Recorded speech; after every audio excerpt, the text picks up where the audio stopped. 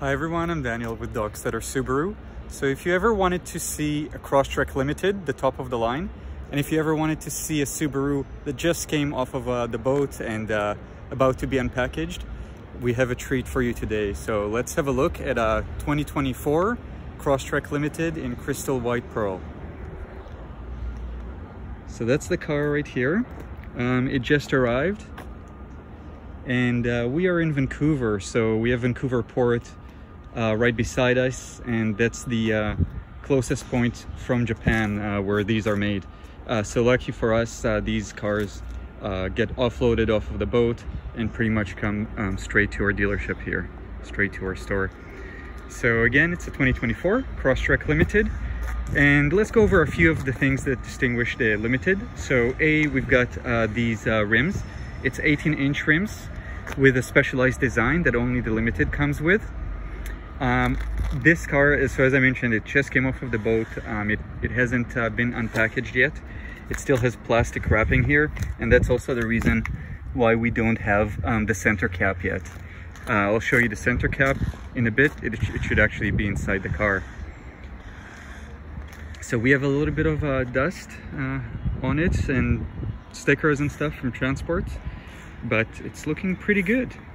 So on the Limited, we've got the fog lights, which we also have in the Onyx, but in the Limited, they get a more subdued bezel, a gray one. And they are LEDs as well, LED fog lights, as well as LED steering responsive headlights. At nighttime, this C-shape lights up as well. You have an LED around here, and the signals are also LED. That's on all of the Crosstreks above the base model, although the headlights kind of look similar in all of them. So being the top of the line, it also has the sunroof here. The mirror caps are actually exactly like the Onyx. And in the back, we do have a color match right here on the top, which the Onyx doesn't. The Onyx has a black stripe right here. So if you don't want that, and you wanted all the features of the Onyx as well as a few extras, which I'll go over right away, you could opt for the Limited.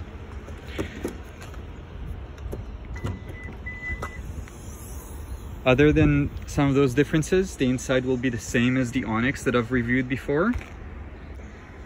But of course, as you can already tell, we've got a very nice material right here. So that's genuine leather, real leather.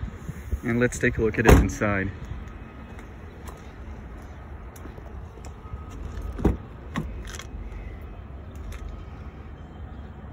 I'll pan around here just to give you a view.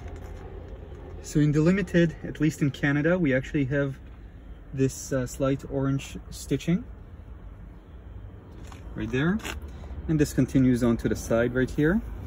This is synthetic leather. It's a soft touch material, very easy to clean, nice soft, feels great.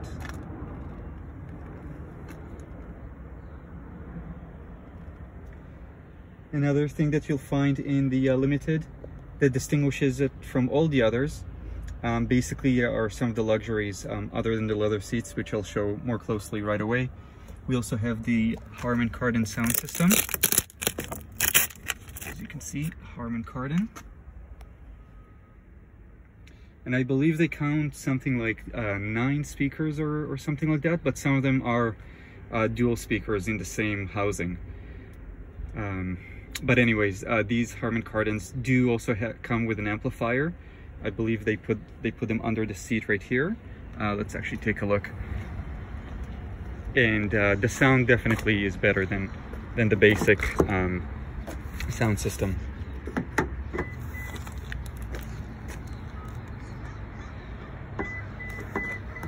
All right, got the doors unlocked. Let's see down there. Yes, you can see right there, that's the amplifier for the Harman Kardon sound system. So it doesn't just use the power from the head unit, it's got its own amplifier, which is great. Pumps more power to the speakers and makes them louder, and the speakers themselves, the cone themselves, are of better quality, so the sound is more crisp. You have more bass, more treble, and yeah, and more amplification as well. We've got the same two USBs as we had in the Onyx, so nothing new there. Here are the center caps, if anyone was wondering. So these are the center caps that come from the Japanese factory. These are drain plugs right here that our technicians install. And that's the wrench, the tire iron that will go in the back. For some reason, that's how it comes, and it's up to our technicians during the pre-delivery inspection process to put all this stuff on. All right, so let's have a look at the leather.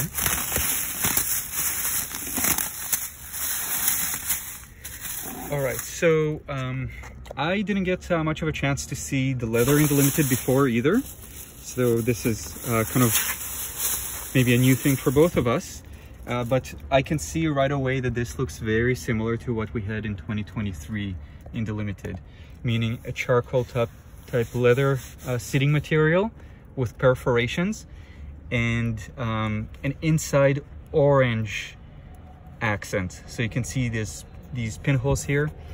I think it looks awesome. It does actually have a hexagonal pattern now that I actually, when I look through the camera, I can see that. And let me zoom in a little more.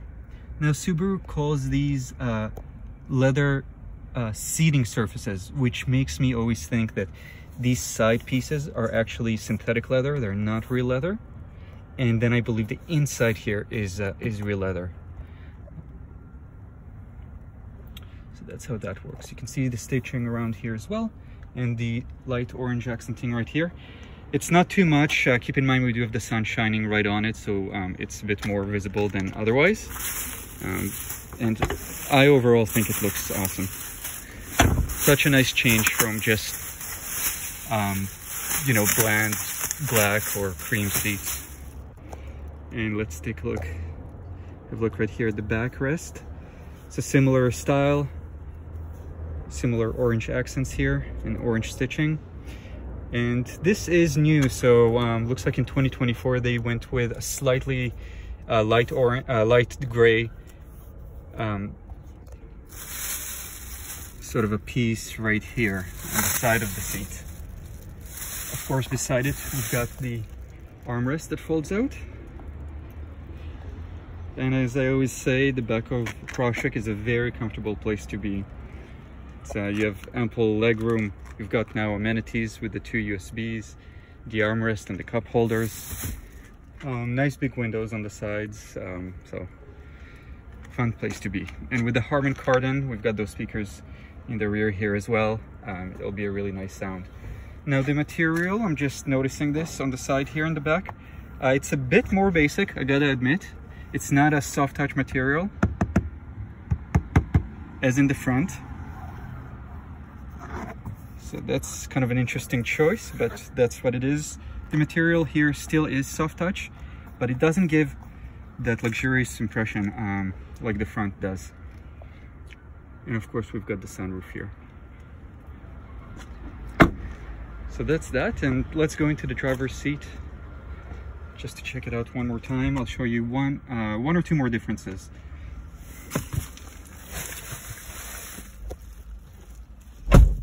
Of course, you've got the heated steering wheel, although that in the Crosstrek has almost become a standard feature. We have it on one up from the base and onwards, so in Canada it's the Touring and above. So lots of the trim levels have it. Heated seats, of course, standard actually, even a base model has that. I see the orange stitching right here on the inside as well. Nice touch. Digital parking brake and wireless charger, same as the Onyx. And now the other difference you'll actually see in the screen. So I'm turning on the car here. Of course, we've got a Christmas tree of lights all around here. And that's because the car hasn't gone through pre-delivery inspection process. It hasn't gone through PDI. And you can see it's got 8 kilometers. That's about 5 miles. I like to joke that those kilometers only go up, they don't go down. Anyways, let's have a look at the screen here. So in the Limited, in the top of the line, you also get the built-in navigation. Of course, in all of them, you can use Apple CarPlay. but if you're in certain situations, it's nice to have the built-in navigation as well. If your phone is off or out of range or something. And I know you can download maps, Google Maps as well. I guess one advantage is that this screen, it comes from TomTom Navigation. So it's a very good company.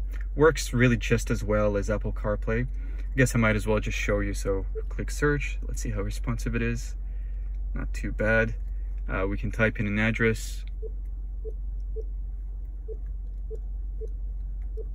And I won't type the whole address. I'll let it kind of search and guess. All right, not too bad.